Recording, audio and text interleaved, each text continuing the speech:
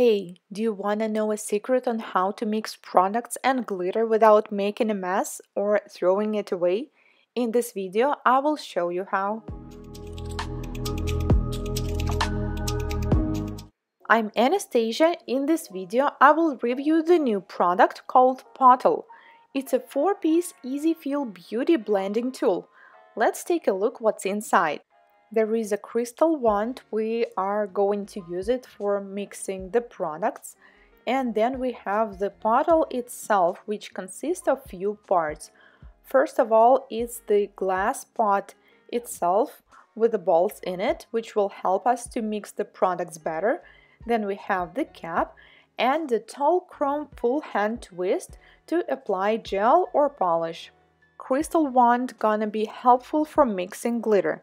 Now I'm going to create my own gel. I always wanted the perfect nude color with slight glitter in it, but I haven't found such color yet. So I'm going to create it by myself.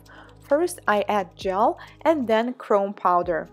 You can use glitter or anything you want, but with chrome powder you will get a super fine, tiny particles and you will never have to worry that the glitter is too big.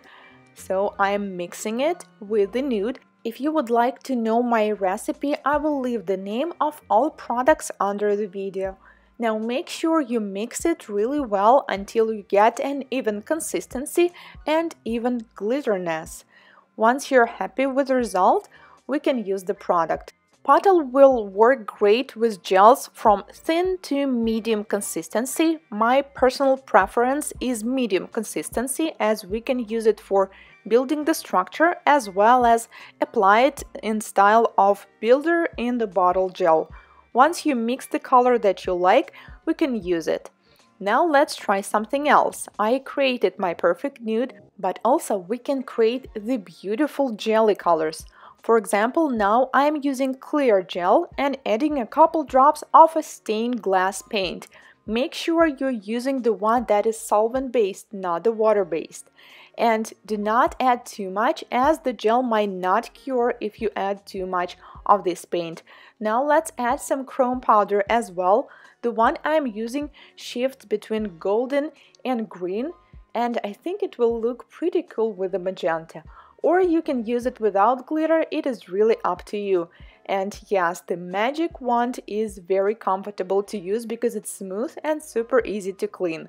If you're not pink kind of girl, that's fine because you can mix any colors that you like. For example, this bottle green I think will work great as well. As you mix it with clear, just make sure you mix it evenly until you get a nice color. And I think I am not going to add glitter in this one because it looks great without it. This is how my mixture of magenta and glitter looks like. Now, after you mix the color, you want to add this ball into it and watch how it drowns, and the product is ready to use.